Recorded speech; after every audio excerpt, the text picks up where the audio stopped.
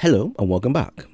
We have created a wide number of builds that require users to reach critical health to activate a boost of damage from near-death experience. And although many can be seen as a failure, some have managed to do really well in the toughest areas. Today's build is one of them, as it will provide a sheer ton of firepower to player as long as you keep firing, keep throwing grenades, and not care about your health too much in the process. Using ACTIUM wall rigs, Tommy's matchbook, and Sparkle Recharge are the items needed to pull this off, and if done right, you'll get a lot of bonuses in the process, such as a 400% ability energy regen, unraveling, jolt and scorch debuffs that can be applied in large numbers, huge damage boosts from all sources, and free healing that will boost your build to keep firing. As mad as this may sound, it's actually quite a rush to use, so let's get rid of the parts you'll need. Starting with aspect, you're going to want to have Touch of Thunder, which allows our pulse grenades to create ion traces periodically and also get stronger the longer it is out.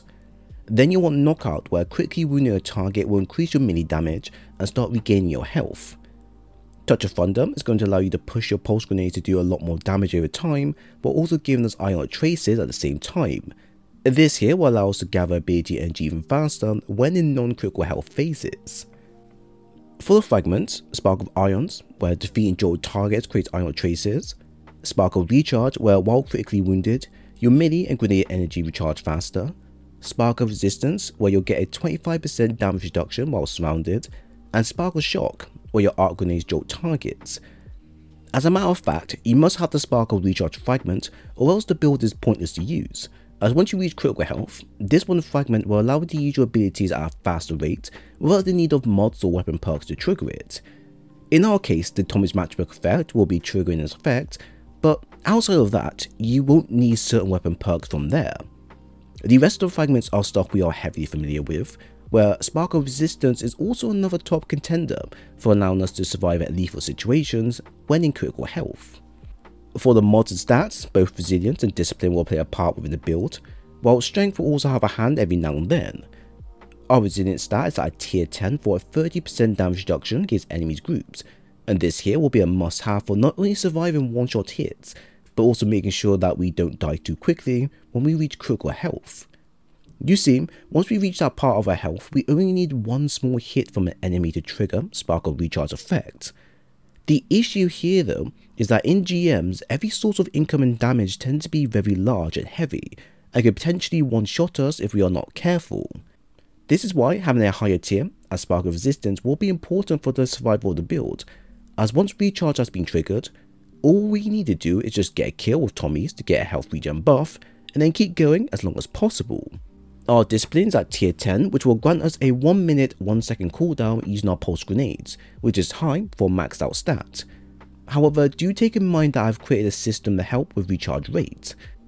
Outside of Sparkle Recharge, we are also using the Grenade Kickstart, Charged Up, and Elemental Charge mods. With Charged Up, we'll have 4 charges overall, and having such charges will allow us to get between a 16 to 34% energy grenade recharge back. Our build can create up to 4 ion traces upon grenades use, and this here will give us a armor charge back every time. Using this cycle will grant us grenade energy back with how often we get ion traces, thus we can shorten our cooldown rate based on our mods and ion traces overall. Even though recharge will be doing the heavy lifting, there will be some situations to where we can't use Tommy's effect without dying in the process, thus this alternative method made available. In this section, I'll be covering the armor charges and additional mods. Charged Up will allow us to hold on to more armor charges as we play and collect. Next, adding the Firepower mod will allow us to create Orbs of Power, since we don't have any kinetic mods this time to use. Lastly, having Ashes to Assets will be a must-have with how often you'll be using your grenades, while Heavy Ammo Finder, Reserves, and Scavenger will finish the build off just from there. For weapons, we have Tommy's Matchbook, which is a solo weapon that not many people use, although it has now been drastically improved on from here. Although the weapon drains the user's health down to critical, it will in return grant the user a massive damage boost and scorch targets at the same time. Since the seasonal mods allow users to scorch anyways, it doesn't really apply so much to the weapon. Although, if you can get yourself rage in the process, you can explicitly apply some extra heat to whatever target you're against. As a slight warning, I recommend you use your ADS a lot more here, since it's a lot more safer to activate your perks instead of relying on the hipfire method, which would apply more damage for the user as well. For heavy, we'll run on the Song of Ear with target lock and rewind rounds. It's suitable for mages, ultras, mini bosses and bosses overall. The weapon can be easily used to cover multiple angles and situations as long as you keep firing non-stop. Since we have war rigs equipped, we can use this weapon as a primary when things get too heated in our environment. At the same time, the following perks drastically benefits our exotic, since the 2 in action will allow consistent damage and even more ammo to use than fire. If you can get the following, which is a raid exclusive, try and get the Swarm from Zavala instead. With the ease of use of utilising non-stop firepower at our hands, the given build can escalate singular damage against enemies by 10-fold, as long as the user can remain alive until then. Operating Tommy's matchbook with Sparkle Recharge is both interesting to use in endgame and GMs, while also critically risky in a number of environments, which if not understood correctly, can result in a quick and timely death. The combo do provide a large bonus of ongoing health regen and ability regen, which is similar to operating Heart of Immerse Light with the Solar Subclass and Restoration effect, but the following is more aggressive in that stance, to which I would highly recommend players do a few more things before trying it out. Firstly, be sure there's enough cover available when using the build, as the moment you hit critical health, it will only be a matter of time before a certain attack will one-shot you in the process. Secondly, do not be afraid to keep firing your weapon even while in cover, since War Rig's effect will grant us enough reserve ammo to get away with doing this. And lastly, don't be afraid to hold out and let your teammates do the rest of the job, as it's not always clear to keep firing at some targets and seemingly getting away with it. The pose of a high-risk war playstyle of the build is generally the name of the game when using the build in full view of endgame content, and although it may look and sound daunting at first, it's actually quite reasonably easy to play. You'll have a ton of ability regen being granted towards your use of Tommy's via Sparkle Recharge effect, so you can use and abuse your grenades and abilities as long as you activate its key requirements. After that, you have the ability to scorch and ignite targets via your solo weapon in hand, which you can enhance more by applying the seasonal mods if you wish.